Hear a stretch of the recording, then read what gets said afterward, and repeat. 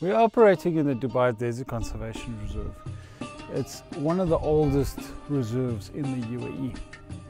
And the size of this has started in 1999 with 27 square kilometers. Far in the distance, we've got some gates, and that was the original Al Mahar Reserve. This reserve originally started as a protecting of the Arabian oryx. But eventually, all the efforts of protecting these oryx went so well that the management decided to approach the ruler at that time, His Highness Sheikh Mohammed, accepted and approved the extension of the reserve.